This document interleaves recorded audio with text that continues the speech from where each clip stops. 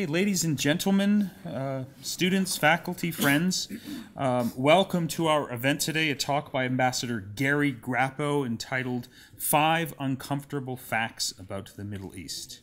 We're proud to announce that Ambassador Grappo recently joined our Center for Middle East Studies as a distinguished fellow. Ambassador Gary Grappo is a career member of the Senior Foreign Service of the U.S. State Department. The senior positions that he has held at the State Department include U.S. Ambassador to Oman, Charge d'Affaires and Deputy of Mission to in Riyadh, Saudi Arabia, Minister of Counselor for Political Affairs at the U.S. Embassy in Baghdad, in which he served under our current Dean, Ambassador Christopher Hill, Director of Regional Affairs for the State Department's Near East Bureau in Washington, D.C. Ambassador Grappo also served as Envoy and Head of Mission of the Office of the Quartet Representative, working with Tony Blair in Jerusalem, covering both Israel, the West Bank, and Gaza. Ambassador Grappo is the CEO and founder of the Equilibrium International Consulting and a distinguished fellow at the Center for Middle East Studies at the University of Denver's Josef Korbel School of International Studies. And one reason why we are thrilled to have him affiliated with our center is because one of the goals that we have at the Center for Middle East Studies is to expand our programming, but also our course offerings on the Middle East. And so we're also very happy to announce that Ambassador Grappo in the fall quarter will be teaching courses on the Middle East and U.S. foreign policy, drawing upon his lifetime of experience working in the Middle East as a U.S. diplomat. I think that's a unique set of experiences that he has accumulated during his time working at the U.S. State Department that he can then pass on and share with aspiring students and those who are coming up behind him who also aspire to a career of service at the U.S. State Department. So with that as an introduction, please join me in welcoming Ambassador Gary Grappo.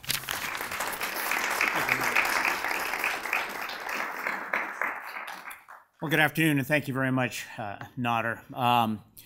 When I was asked to make this presentation, I gave some thought to the title that I would give my remarks, and I quickly came up with the uncomfortable facts, when in fact, they really are sort of profound and really very distressing realities of the Middle East today.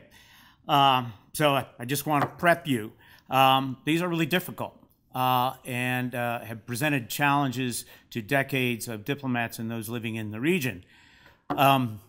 If you're a Panthers fan, wallowing in the thrashing that you took last Sunday, then this is the place you want to be as opposed to downtown with the celebrations.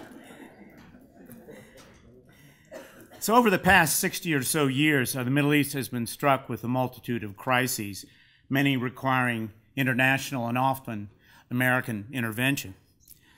Let's just quickly summarize a few of these. The Suez Crisis of 1956, two major confrontations between Israel and the Arab powers in 1967 and again in 1973. Iran's Islamic Revolution in 1979 and the seizing of the American diplomats, colleagues actually, as hostages. The bloody and disastrous Iran-Iraq War from 1980 to 1988. That conflict took the lives of over 1 million Iranians and Iraqis. Concurrently, there was a Lebanese civil war from 1975 to 1989, or 1989, responsible for the deaths of some 175 Lebanese, 1,000. Iraq's 1990 invasion of Kuwait, and the Gulf War that ensued between Iraq and the American-led coalition. And then two violent intifadas in the West Bank that set back Israeli-Palestinian peace negotiations, and then multiple armed clashes between Israel and Hamas in Gaza since 2009. Of course, the 9/11 al-Qaeda-led terrorist attacks in the United States, followed by others in London, Madrid, Bali, Riyadh, and elsewhere. And the U.S.-led invasion of Iraq in 2003.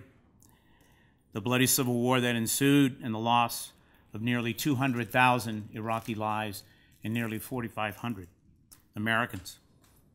And then the Arab Spring, 2011. That precipitated the downfall of dictators in Tunisia, Egypt, Libya, and Yemen, and touched off unrest and violence throughout the region. And it seems like the region quickly went from an Arab Spring to an Arab winter.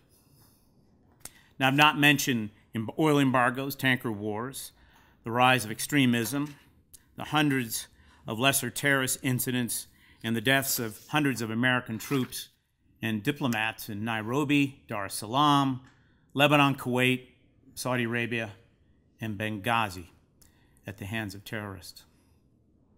And I haven't talked about the challenges and crises that currently plague the Middle East and dominate the headlines that we read every day.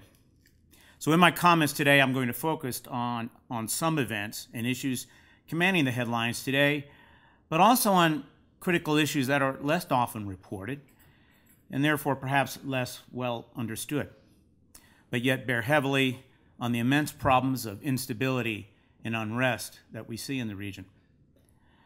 Now, these are uncomfortable to us, and especially to the people of the region, because none presents easy solutions, not even moderately difficult solutions. In fact, as we look at them today, they seem almost insoluble. Now, I'll offer a few of my own thoughts on how we might address these, but I'll be the first to admit that my ideas are as fraught with shortcomings and flaws as many of the others that you may read about.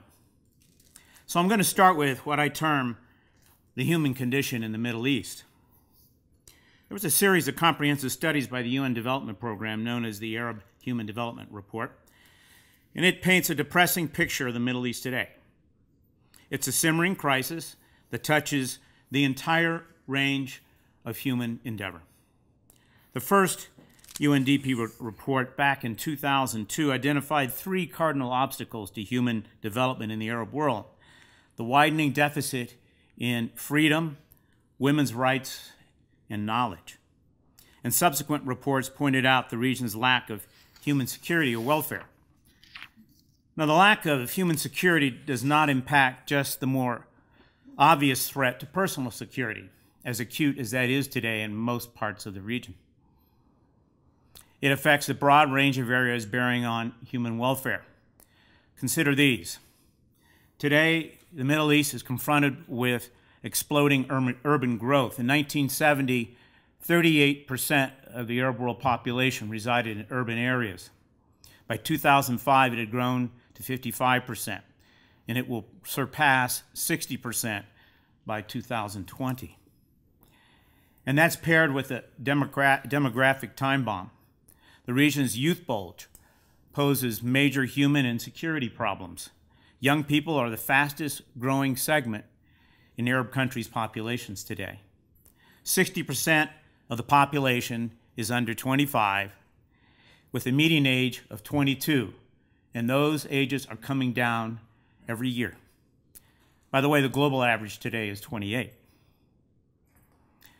This region, of course, also faces scarce water resources. Only 43% of total available surface water originates within Arab countries. Most of that is within just 3 rivers. Underground water resources are being depleted faster than they can be replenished. It's currently estimated there's a gap of about 20%. And 70% of the world's desalination plants are located in the Middle East. And that's coupled with rapid desertification. A UN Environment Program study estimates the desert has swallowed up more than 2/3 of the landmass of Arab countries. And not surprisingly, in the Arabian Peninsula, it's over 90%. So declining water resources and diminishing arable land mean greater dependency on imported food. Food imports as a percentage of total merchandise imports is the highest of any region in the world, ranging from 12 to 16%. That's double the average for the rest of the world. There is also stagnant economic growth. For the 2.5 decades after 1980, the region witnessed hardly any economic growth. Real GDP per capita in the Arab countries in that period grew by a total of 6.5%. That's 0.5% a year. Ranked against all the other countries in the world, would probably rank in the bottom 20. Yet the Arab population, which stood at 150 million in 1980, reached nearly 400 million last year. Arab countries were less industrialized in 2007 than they were 4 decades previously. Just one comparison. In 1950, Egypt and South Korea had nearly equal populations and GDP per capita only a few $100s apart. Today, Egypt's population is 80% greater than South Korea's, and its GDP per capita is less than 1/7 of South Korea's. So you won't be surprised to hear that unemployment is an enormous problem. Average overall unemployment rate for Arab countries is approaching 15% of the labor force. That's compared to less than 6.5% for the rest of the world. In some countries, it approaches 25%. And youth unemployment is especially grave, reaching almost 29% in 2014. And in some countries, it's as high as 45%. Finally, there's stunted knowledge dissemination. High rates of illiteracy among women persist, particularly in some of the less developed Arab countries, and fewer than 35% of women in the Arab world have at least some secondary education.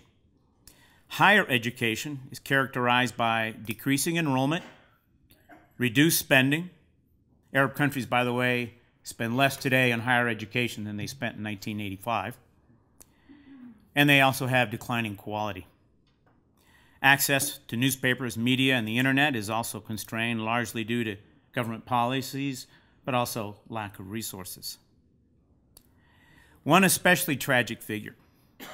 In the 1,000 years since the end of the Abbasid Caliphate, which is known as the Golden Age of Islam, fewer books have been translated into Arabic than are translated into Spanish in Spain in 1 year. Now, I've not mentioned healthcare, corruption, inefficient governing systems, or the growing threat of violence in the countries of the Arab world. These also are contributing to the mounting challenge of governance and ultimately raise profound questions about the future of the human condition in Arab countries today and in the future. So the obvious, uncomfortable conclusion we can draw from these disheartening facts is the region faces monumental challenges, even beyond those we may read every day on the internet or in the newspapers. Institutions and systems for addressing them are simply not available, not in place yet. And the problems can't be adequately addressed until there's stability and a sense of security. And finally, while the international community can certainly help the region address its many challenges, the primary responsibility unquestionably lies with the people and the governments of the region. I now want to move into something very much related to what I've just mentioned, and that's the rise of sectarianism and extremism in the region. The hopeful days of early 2011, following the eruption of the Arab Spring, have sadly faded, and aspirations of democracy, freedom, justice, progress, and opportunity have been shattered by the grisly reality of sectarianism and extremism. And those have sparked incomprehensible levels of violence from the Atlantic coast to the Maghreb to the Euphrates. In Egypt, it was the secularists versus Islamists. In Syria, it's been the Shia-like Alawite government of al-Assad versus the many Sunni opponents, from the Free Syrian Army to Jabhat al-Nusra of al-Qaeda, and of course the Islamic State. In Libya, where most of the population is Sunni, it's been various tribal factions and alliances vying for power. And in Yemen, the Shia Houthis confront their majority Sunni opponents. In Iraq, the Shia and Sunni feud, seen and well documented from the time of the British intervention in the 1920s through the American invasion and occupation this last decade, continues to the present day. Why is this happening? Events like the Arab Spring and what followed stem from the powerlessness, disenfranchisement, and hopelessness that many Arabs feel today. And I saw that in my 20-plus years that I lived and worked in that region. These feelings are magnified because their countries lack effective institutions and the ideologies necessary to animate them. I'm referring to governmental, civil, society, legal, and social, political, economic frameworks that would otherwise help them address their well-founded grievances. Instead, the institutions they have are ineffective, unrepresentative, oligarchical, or monarchical governments. The military intelligence establishment, those two are being pretty resoundingly rejected today. And then, of course, Islam and their family communities. As matters unraveled in the region and suitable institutions were unavailable, people have turned to what they have: Islam and their family or tribal connections. As explained by French analyst Olivier Roy, multiple ideologies have been key to the West's technical development, and the same can be said for our political and economic development. But Islamists and even many non-Islamists in the region seek a political ideology based on Islam. For them, Islam is the only way to come to terms with the modern world and to confront their many challenges. So in the absence of viable ideological alternatives, opposition movements have broken down not along, say, political philosophies or economic models, but rather along traditional religious or tribal ethnic lines, and sometimes, as in Yemen, both. It's all they have. In addition, instant information availability has accelerated the pace of change in this region as it has everywhere else in the world, placing enormous pressures on local, national, and international institutions. But in this region, institutions are either non-existent or in the nascent phases of their development. Organizations established on more traditional lines, religion and tribe, are actually much stronger. But such organizations don't do very well when it comes to compromise and problem solving. In fact, they often deepen divisiveness. In the case of Syria, for example, we saw a noble and courageous movement begin in early 2011 by younger Syrians voicing their opposition to Assad and his regime and calling for change in the country. So groups formed, like those under the moderate Syrian National Coalition and subsequently moderate armed groups, like the Northern Free Syrian Army and the Southern Front, and then tribally based groups. As government forces took more concerted action against the opposition, and unity among the various groups began to fray, others formed along religious lines to carry the struggle against the regime and then against one another. Al-Qaeda appeared in the form of Jabhat al-Nusra, which itself later fractured into the group we know today as the Islamic State. Sectarianism has largely overtaken a conflict that was once originally intended to remove a despotic leader. Today, most of Syria's opposition lacks an overwhelming political philosophy that might guide Syria forward. And this unfortunate pattern is repeated through the region. The great Arab historiographer Ibn Khaldun, who, by the way, was often quoted by Ronald Reagan, in his classic work, Ibn Khaldun, Al-Muqaddimah, called attention to this phenomenon in the Arab world. And he did it in the 14th century. With this in mind, we're left with this sad and unfortunate reality. The Middle East will be a region of upheaval, conflict, and violence for decades, probably extending well into the middle of this century. Muslims the world over must confront the great challenge they face of sectarianism, particularly Shia versus Sunni. That solution lies with them alone. And generational change, more than one or two, will be necessary before culturally appropriate political ideologies and capable, responsive, and responsible institutions can take root in this region. I now want to turn to a conflict that's pretty familiar, I think, to most of us in this room. That's the Israeli-Palestinian conflict. It's the region's most enduring and the most pernicious. It has precipitated all-out wars and long-simmering feuds. It's seen some promising highs, such as the Oslo Accords of 1993, and some depressing lows. The Second Intifada, which ran from 2000 to early 2005 and cost the lives of an estimated 3,000 Palestinians, 1,000 Israelis, and even 64 foreigners. People on both sides of the 67 lines often refer to that Second Intifada as the death of the peace process. So I'll state my uncomfortable reality on this particular conflict right up front, and may be apparent to many of you.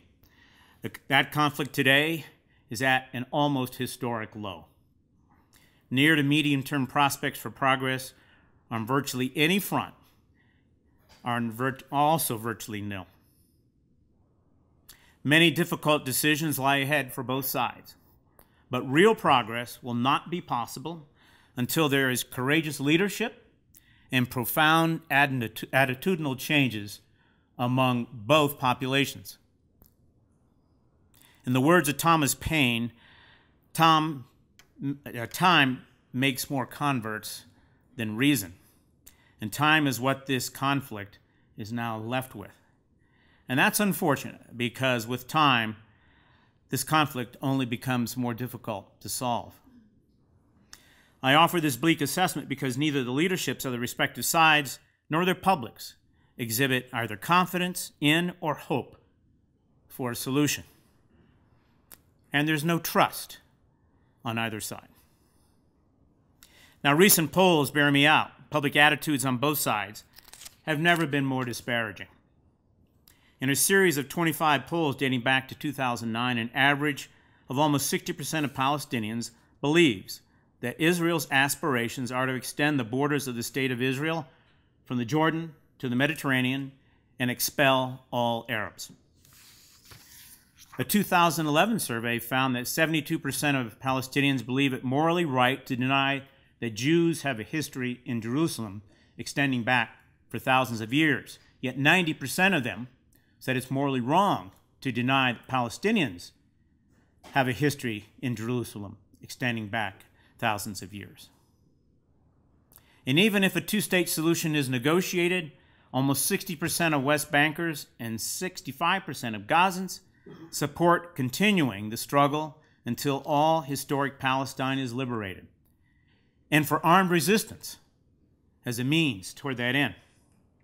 75% of Palestinians believe chances for a two-state solution to be slim or actually non-existent. And also important, barely a third of Palestinians are satisfied with the leadership of their president, Mahmoud Abbas, also known as Abu Mazen. And those discouraging figures are mirrored on the Israeli side. In a poll conducted just last August, 67% of Israeli respondents said they did not believe that negotiations between Israel and the Palestinians would produce peace in the near future. Over 80% of Israelis, and it's even higher for Jewish Israelis, doubted a two-state solution will be implemented within the next 10 years. 60% of Israelis don't even believe their own prime minister is committed to a two-state solution. And just last June, only a slight majority of Israelis, 51%, favored a two-state solution. That's down from 62% in the previous year. And 3/4 of Israelis oppose a Palestinian state along the 67 borders. For their parts, Misters Netanyahu and Abbas have also expressed doubts about prospects for peace. Netanyahu claims that Israel has no partner and that the Palestinians as a whole are not prepared to recognize or accept the permanence of the Jewish state. Abu Mazen, echoing Palestinian sentiments across the board, claims his Israeli counterpart will never accept a Palestinian state. Today, neither the leaderships nor the respective political climates will allow for resolution of this climate.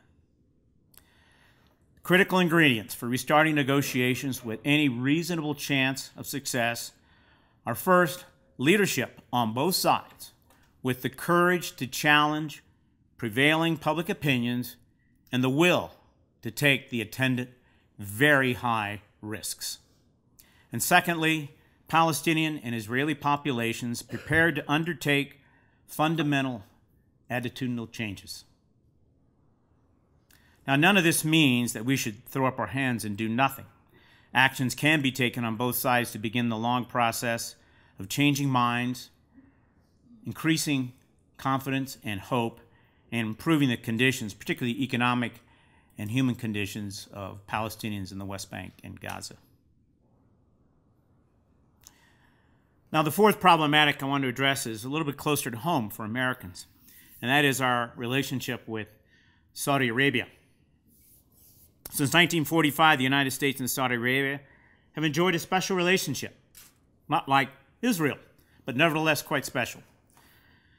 That's when President Roosevelt, by the way, met with King Abdulaziz Al Saud, also known as Ibn Saud, and the founder of the modern state of Saudi Arabia, on board a U.S. naval vessel in the Red Sea during the waning days of World War II. And since then, the United States have provided strategic defense for the kingdom. That's meant weapons sales, training, and even occasional deployment of U.S. forces there during times of trouble. Also, through the early 1980s, the U.S. played an indispensable and rather very significant role in Saudi Arabia's development. Many of Saudi Arabia's ministries, certainly Saudi Aramco, owe themselves to the many Americans who came to Saudi Arabia to help them with their development. And tens of thousands of Saudi students have studied here in the United States. All this, by the way, for those American taxpayers in the room, you'd be happy to hear, is paid for by Saudi Arabia. In return, the U.S. got priority access to the kingdom's vast oil resources, including early on exclusive rights for U.S. oil companies. But most important, as a result of this, Saudi Arabia's status as the world's sole swing producer of oil, that means it can fluctuate its production without much impact on its finances, the kingdom agreed to help keep stable oil and gas prices. And stable oil prices meant stability and predictability in the global economy, which has always been a priority for the United States since World War II. And additionally, the Saudis were staunch anti-communists during the Cold War and belatedly became supporters and allies in war on terrorism. It's been a remarkable relationship. Until very recently, the Saudis had direct access to the president and to senior officials in the White House, usually bypassed the State Department. In fact, they bypassed us a lot.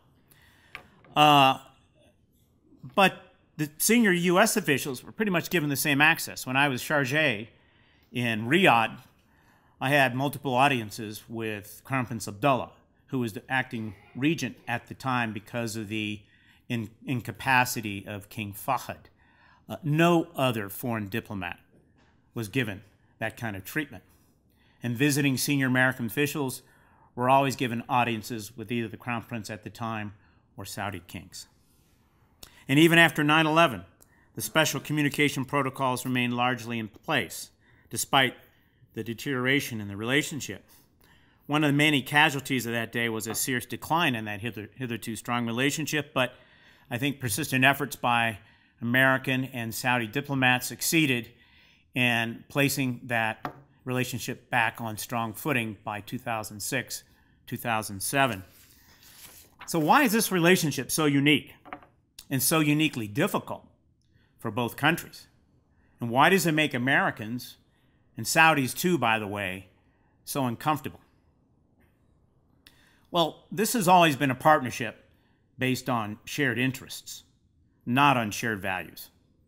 No two countries could be more unalike in many of their most cherished values. Our cultures, our governmental systems, laws, and approaches to governance and human rights and civil rights are often diametrically opposed. What America and Saudi Arabia share, however, have been core interests in security and stability in the Gulf region and stability in the global economic system. It's because of those common interests and the unique roles that each country plays in the region and the world that we have this partnership. But that partnership is strained today, in part because of those differences in our values, but also perceptions of the interests we thought we shared. For example, the United States has developed, I hesitate to use the word relationship, but we certainly are involved more significantly with Iran than we have been for more than 35 years. It was because of the growing fears of a nuclearized Islamic Republic, which the U.S. would have had to confront militarily, that the United States agreed to enter in and eventually conclude an agreement with Iran. And that agreement, of course, will prohibit Iran's nuclear weapons development for the next 15 years. Now, this fed into the sort of Sunni-Shia clash, which exists very prominently in Saudi Arabia. With its Wahhabi-Sunni roots, Saudi Arabia simply cannot abide by Shia-dominant Iran. Its theocratic leadership presents, in the view of the Saudis, a clear and present danger not just to Saudi Arabia, but to Islam. And the kingdom, as the custodian of the two holy places, and that's an official title, must confront what it sees as the Islamic Republic's ambitious plans throughout the region. In Yemen, Bahrain, Iraq, Syria, Lebanon, and even inside the kingdom itself, conventional Wahhabism holds Shia to be Rafida, rejectors, and in some cases even apostates. So this added dimension to their conflict, religious dimension, is going to be extremely difficult. There is also a blurring vision of regional security between the United States and Saudi Arabia. The U.S. saw the Iran agreement as a necessary and successful diplomatic achievement, lending greater security to the region. The Saudis viewed it as a rejection of the historic, strong relationship they had had with us. Other U.S. decisions rattled the Saudis. Tepid response to Saudi Arabia's war in Yemen. Our failure to step up early in the Syrian civil war to support opposition groups and to deliver on the president's promised red line after Assad used chemical weapons in Syria. And our perceived abandonment of Hosni Mubarak in Egypt. These further cemented the idea that the United States and the kingdom no longer share the same vision of security in the Gulf and in the Middle East. And the Saudi leadership also began to question the reliability of the United States. And finally, a less spoken concern of the Saudis is America's growing energy independence. Given the technological advances in the oil and gas sector in our country, America relies much less on imported oil. According to the Energy Information Agency, in 2014, about 27% of our petroleum was imported. That was the lowest in 30 years. And we all expect that to fall even further. So how much will America need Saudi Arabia when we no longer need its oil? So given all this, we're left to wonder whether the U.S. and the Saudi Arabia truly need one another today. And the uncomfortable answer that I offer is that in spite of our systemic differences and our current policy disputes, we both continue to need one another. We do so because both still share those critical core interests. Saudi Arabia needs our security assurances as much today as ever, and no one, not China, not Russia, not the EU, can do what the United States can do. As the ideological and geographic center of Islam, Saudi Arabia can help us in the generational struggle against extremist Islam. As long as the world remains dependent on oil for the majority of its energy needs, then we have to count on Saudi Arabia to help maintain price stability in the global markets. And the U.S. will have to find a way to convince the Saudi leadership, and by extension its religious establishment, to moderate the Wahhabi message. This will require a very special kind of diplomacy and special leaderships in both the U.S. and the kingdom. And finally, America must continue to engage quietly but firmly and apply soft pressure in a way that encourages greater respect for human and civil rights in Saudi Arabia, tolerance for other faiths, and ultimately greater openness in the kingdom. And we can only achieve those if we have this very strong and close relationship. And then finally, from this very problematic relationship on one side of the Persian Gulf, or the Arab Gulf, depending on which side of it you happen to live on, I want to move to my last and perhaps even most challenging issue, and that's, of course, Iran. After 36 years of hostile estrangement, the United States, along with the other permanent members of the UN Security Council, plus Germany and the EU, struck that landmark agreement that effectively reduces Iran's ability to produce a nuclear weapon for 15 years. Now, the agreement has its flaws. Namely, it doesn't eliminate entirely Iran's ability to produce such weapons in the distant future. Nevertheless, doubters have been quieted for now. The International Atomic Energy Agency verified last month that Iran had shipped over 8.5 tons of its enriched uranium out of Iran. So no bomb-making material anymore. It's also disabled more than 12,000 centrifuges and poured concrete into the core of the Arak reactor, which had been producing, or which was designed to produce plutonium. So the agreement must be considered at the very least, a near to medium-term success. It has significantly lowered the likelihood of major military confrontation between Iran and the United States. And that allows time for more diplomacy with Iran to further moderate that country's still virulently hostile attitude and policies toward the U.S. specifically, Israel, and the West in general. However, there's nothing specific in the agreement that brings about change in Iran. So our hopes for positive change inside Iran must be tempered by a number of very disturbing policies, practices, and institutions within that country. I'll mention just a handful of these. It continues a very strong support, in fact, it's a national security priority, for Hezbollah in Lebanon, and for 4 very large, very significant terrorist groups in Iraq, and dozens of others in Iraq. And by the way, those 4 have American blood on their hands from our time there. Also in Iraq, they supported the formation of Shia militias known as the Hashd al-Shabi, or Popular Mobilization, which give every indication of becoming in Iraq what Hezbollah has become in Lebanon, a government within a government with its own army. The top leaders within the Islamic Republic continue to utter threatening and highly degrading statements against Israel. Iran, of course, is the principal supporter for the regime of Bashar al-Assad, even lending troops in the defense of Syria. Iran lends both material as well as ideological and political support for the Houthis in Yemen. And it possesses one of the world's most atrocious human rights records. It continues to develop and test its ballistic missiles, which are not covered by the agreement. And probably most disturbing for Americans, its supreme leader, Grand Ayatollah Ali Khamenei, regularly rails against the United States.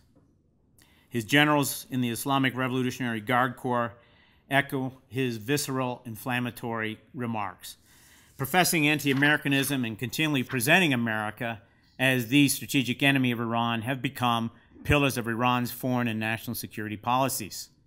So with these in mind, one's left to wonder, how will Iran behave with international sanctions lifted? And can Iran and the United States truly develop a new relationship? But the difficult and inevitable reality is that the United States and Iran must find a way to get along and indeed forge a new, less hostile relationship. Failure will only lead to greater likelihood of conflict, continued instability in the region, and stunted development in Iran.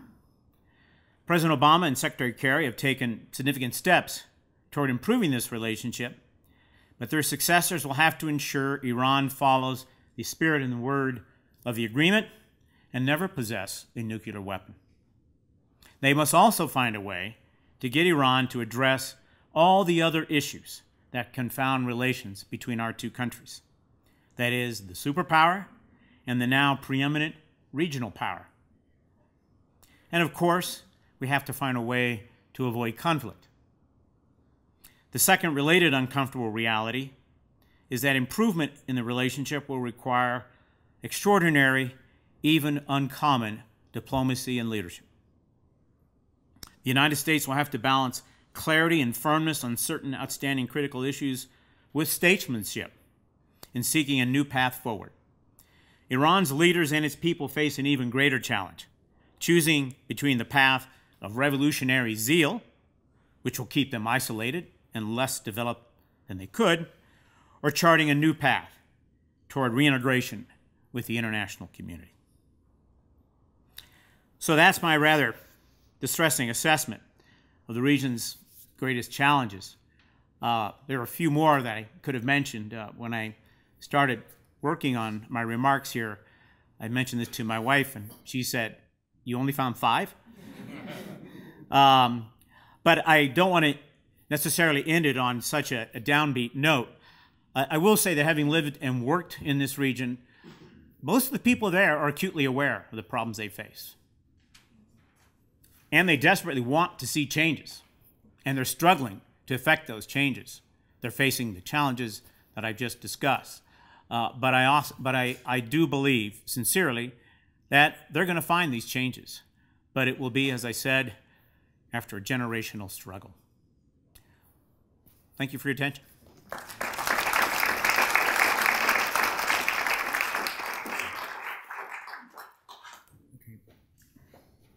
Well, thank you, Gary. Your talk was titled 5 Uncomfortable Facts About the Middle East. I counted about 25.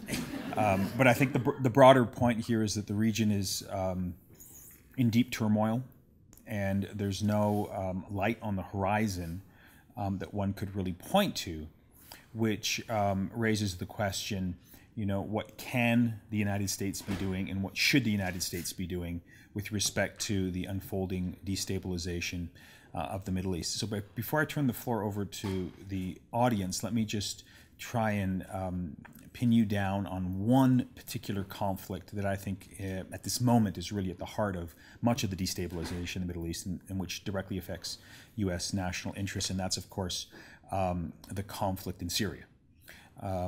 President Obama has basically been content to sort of look at Syria through the prism of Iraq, viewing any sort of deeper engagement there as a slippery slope to another possible foreign policy disaster, effectively turning over the conflict to Russia and Iran to, in many ways, set the rules of the game, while sort of tacitly sort of supporting our allies in the region.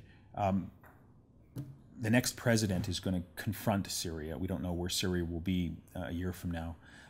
But I suspect it's still going to be at the forefront of the international community's attention. So the question for you is, what could the United States be doing? What should the United States be doing now to help ameliorate that conflict, which is sort of destabilizing not only the Middle East, but as we can now see in Europe, and as a result of ISIS, affecting our national security interests as well?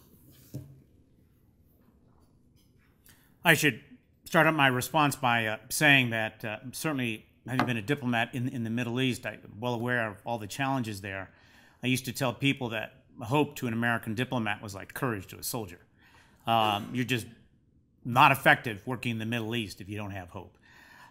With respect to this most distressing conflict now taking place in Syria, I personally believe that we've made mistakes, and we need to recognize those mistakes. We're now moving into an extremely difficult period because we've lost the initiative. We had it early on. I think it was right for the president to declare that Assad must go, and we should never let go of that. He needs to go, and his regime needs to go. But we have to be careful in how that happens. I wrote a piece a while back where I suggested that perhaps maybe we ought to just set that aside just for a moment, which is very distressing for many opposition groups, particularly the moderate opposition, to hear. But turn to the moderate opposition. By the way, there are about 70,000, mostly Syrians, fighting for the moderate opposition. That's opposed to roughly 30,000 who are fighting with ISIS right now.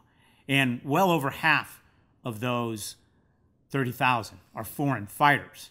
And I don't know a single conflict where foreign fighters have been able to overcome a significant domestic force. So how do we redirect this moderate opposition force to take on the very real challenge of ISIS that is faced not only by Syria, but also by neighboring Iraq? And by the way, of course, as Nader just mentioned, its tentacles have reached most certainly to Lebanon, Turkey, and Jordan, neighboring countries, but even into Europe. How about if we told these moderate opposition, and by the way, there's a political counterpart to that, some in the country, most out of the country, if you retake the so-called lands of ISIS, we'll recognize you as Syria and withdraw recognition from Damascus. I would hope that would be a significant motivator, and then provide them with the wherewithal to achieve that objective. That's one suggestion that I've had. I think one of the other things that we have to do is step up the support that we're giving Iraq. We've seen some progress in Iraq's conflict with ISIS, particularly with the retaking of the town of Ramadi, which is not that far from Baghdad, by the way, less than 50 miles. And now they're confronted with a nearby town of Fallujah, which is well known to many American Marines and soldiers. And then, of course, with a major challenge in Iraq's largest city of Mosul. Iraq is going to continue to need significant help from the United States in terms of both weapons and training, probably more extensive training that we gave Iraq even during the occupation period. I also want to draw a line here. I think this administration has certainly recognized it, and I think any future administration will also have to recognize that Americans are not prepared to send huge numbers of American troops back to the Middle East, not after the conflicts that we've been involved in for now, a dozen years. We may have to send more troops back, but I think there is still opportunity to be had in working with the forces that are there, that are allied with us. We've heard, for example, that Saudi Arabia and the Emirates are prepared to send forces to fight ISIS. I have my doubts about that. I'd like to see it, and I suspect that there are strings attached, all kinds of strings. Namely, what are you, the Americans, going to be doing if we decide to send our troops there? But I think we have to face the fact that the country is no longer in the mood for sending large numbers of troops back there, and we'll have to work with the forces that are there, and to give them the wherewithal to deal with these conflicts. Please stay there, and we'll take some questions. The floor is open. Yes, sir. Ambassador, you made the point that we need to continue, the U.S. needs to continue to have a productive relationship with Saudi Arabia. Then you moved on to Iran and made the point that we need to do something to make that a productive relationship. But it seems that having a relationship with both the Saudis and the Iranians are mutually exclusive kind of things. From our perspective, of course, they aren't. And I don't think the Iranians would expect us to distance ourselves from Saudi Arabia.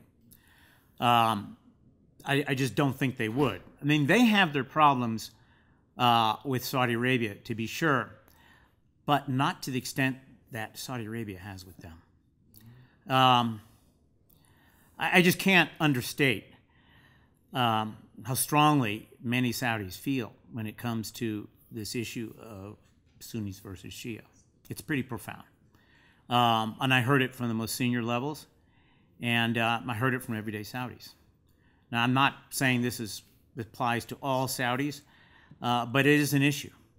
And the whole issue of Wahhabism, I think, and Saudis reluctantly have come around to accepting that the Islamic extremism that we're seeing in the world today found its ideological source in Wahhabism.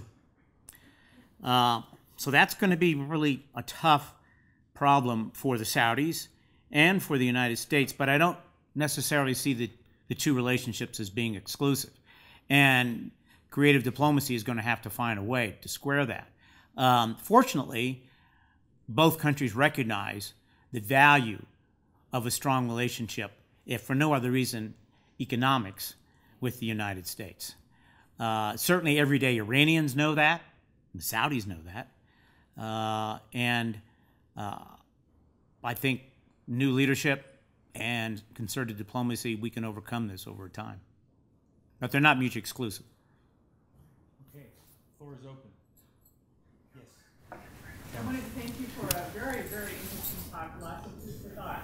And I want to come back to your points about what would be needed for new directions in the Israeli-Palestinian conflict. You said that there were two critical ingredients for restarting.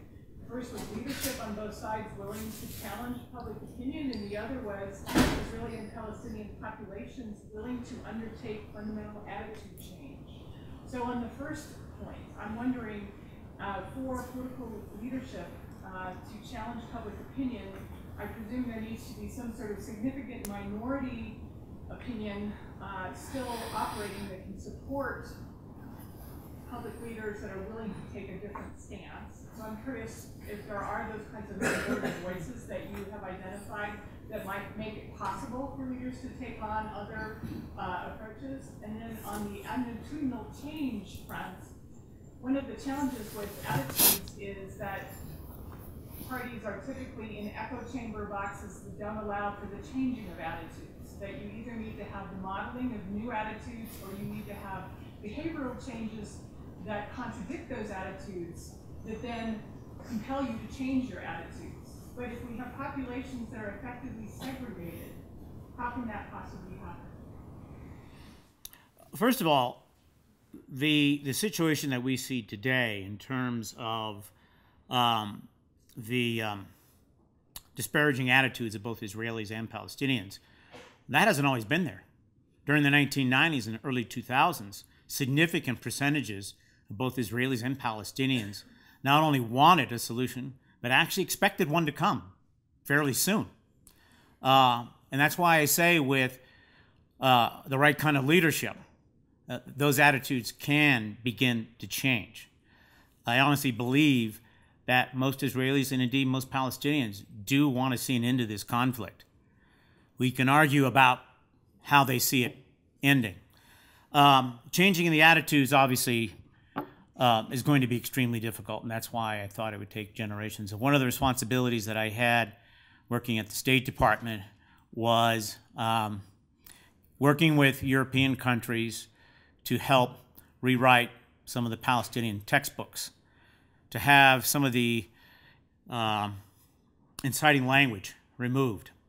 And this was extremely difficult because that language was present in books even at the elementary school. Kids were doing arithmetic using Kalashnikovs and even worse. So changing attitudes is going to be a more profound change, and that's why I think it's going to take generations. During my time in Jerusalem working with Tony Blair, I became very discouraged, particularly from what I heard on the Palestinian side, and particularly among Palestinian leaders. I just felt that their time had passed, that they had been this revolutionary group that had essentially co-opted public attitudes. And these attitudes had become almost a prisoner of these very arcane leadership attitudes. And that leadership among the Palestinians is going to have to go. And I'm not just speaking of Hamas. That's clear and definite. But even of Fatah. I mean, these two organizations, political parties, have an iron grip on the political system in the West Bank and Gaza. And I really think young Palestinians want to break out of that. They truly do. You go to university campuses, which I did, in the West Bank, you talk to young Palestinians, they're very emotional, but when you start talking to them, they know they don't have the right kind of leadership that can lead them as an independent state, even though they may want that state right now, today. So those attitudinal changes I think are happening. There just needs to be the leadership, the right kind of leadership on both sides to tap into it. I really believe it exists on the Israeli side. And I also believe it exists on the Palestinian side. But it's going to be extremely difficult. I mean, I keep using that word, kind of run out of synonyms for challenging, difficult, hard, really damn hard. Give up all hope. But no, there are possibilities, and there is certainly goodwill on the part of the international community. The United States, I mean, I give John Kerry credit, even though, quite honestly, it was a fool's errand. It wasn't going to work. When he restarted negotiations in 2013, lasted about 13 months, failed in the spring of 2014. As I said, the climate wasn't there, and the leadership wasn't right. But I give him credit. The United States is committed to this. I worked a lot with our European friends. They care deeply about this. So the international community is ready to work with both sides. Yes, thank you very much for your talk, Ambassador. I appreciate very much the final effort to sort of trying to see some hope amidst darkness in your talk. I know there's not much light here. It seems to me that when we talk about United States foreign policy, and you take us back since 1956, there has never been a foreign policy in the United States that really was animated by human rights concern. It was always geopolitical or economic interests, as you were suggesting rightly so. And so most people in the Arab world know that about the United States. And they know that there is, unless there is oil interest or less stability between Jordan, Egypt, and in Israel, there's not much more going on for them as people. And so they revert as a result of that sectarian fallback that you referred to. I was wondering, in sort of the way you approach the second part, perhaps another talk, or perhaps the beginning of another talk in this conversation, the focus on civil society. You mentioned Thomas Paine. Couldn't help thinking. Thomas Paine was not only a revolutionary agitator in the United States, but also in Europe, and had at heart how to move forward civil society.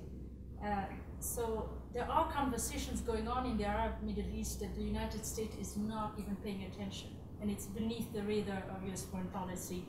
So even just for example, you were talking about the Israeli-Palestinian question. So we know that even from the Israeli president Rivlin to the far left to the far right, one can call them far right but left, there's been conversation about, short of a two-state solution, expansions of civil and political rights, even in the West Bank as it exists. And it's quite predominant, this conversation. So it's not just an attitudinal change, but those conversations out there. There are lack of conversations in US foreign policy circles about how to improve the very early stages of the Arab uprising that was animated by secular, liberal and secular forces. How is the United States, if you were invited to be part of the next administration and sent in the Middle East, how would you think that the United States should sort of galvanize this effort about human rights beyond just the simple equation, the simple formula of let's focus on leadership, which has been not always the right leadership, or just institutions that will come along, but rather how can we revamp or refocus United States foreign policy that will sort of bring sort of a down approach, sort of a civil society approach that will sort of succeed in promoting more human rights perspective. Well, you're certainly correct. Until about 1976 or so, human rights was never a factor in U.S. policy in the region. President Jimmy Carter changed that, and it did become an element of U.S. policy. The session we had last week, I told someone the most difficult sessions I ever had with the Saudis were not about fighting terrorists. They're about human rights, whether it was women, religious minorities, freedom of the press. They were tough, very hard. They were quiet. They were private. We didn't go out in public because you don't get the Saudis or frankly any other government in the Middle East to change their human rights policy by publicly embarrassing them. That's my personal view. Some of the worst, yes, Saddam and Assad and others, most definitely. If you read the human rights reports, also the human trafficking reports that the State Department puts out every year, they're pretty critical of our best friends, Saudi Arabia, even Israel, and its treatment of Palestinians. One of the, I hate to use the word fortunate, outcomes of the WikiLeaks, I call it a scandal because all of a sudden all of our private communications that we diplomats had with our counterparts was out in the public. But if you read those, over years, even decades, the United States had conversations with President Mubarak about liberalizing his country. The man had 30 years to do it. Opening up his media, providing for free speech, allowing civil society institutions. By the way, we were trying to fund a lot of those civil society institutions through USAID in Egypt. Allowing civil society institutions to form. More religious tolerance. Even opening up elections. He resisted. And the WikiLeaks cables that came out confirm all that. I was somewhat relieved because now the world could see that no, the United States is not silent on human rights. We talk a lot about it. We talk about it, frankly, more than any other country, to both our friends and even our enemies when we talk to them. I was involved in a program shortly after 9/11. In fact, I helped start it, called the Middle East Partnership Initiative. And this was focused on America's soft power, where in fact we can be just as effective as we can on our hard power, using our military, our intelligence. We started funding organizations devoted to enhancing the role of women, or educational reform, or economic reform, and even political reform. And by the way, I got stiffed and shown the door many, many times in trying to advocate for these programs. Today, by the way, this program is embraced throughout the Middle East. It's now spent over $500 million addressing these problems, because these are now core parts of our foreign policy. Now, I will say that at the end of the day, when a president has to make a decision, he, or perhaps in the future she, will always look at our core national interests. That's the way policy is done. Human rights will be a factor, but we have other interests. Our own security, our own economic prosperity. And it's a difficult decision, whether you're the president, whether you're the Secretary of State, or an ambassador, or just a diplomat serving in the field. You have to make that balance, find that balance, and find a way to approach that government. But I think the United States in recent years has done a commendable job. There's more we can do, of course, especially when you look at the problems that I referred to at the outset of my remarks, these human condition. This is where they really need our help. They really need our help.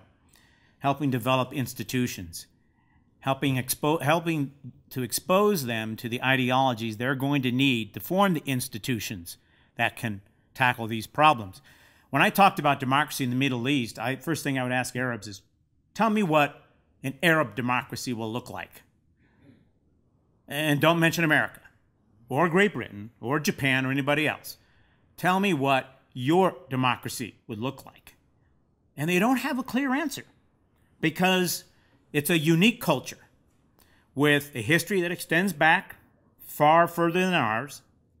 And so how do you devise a democracy that reflects that culture, their religion, and their history, but is recognized by all of us in this room and by them as a democracy?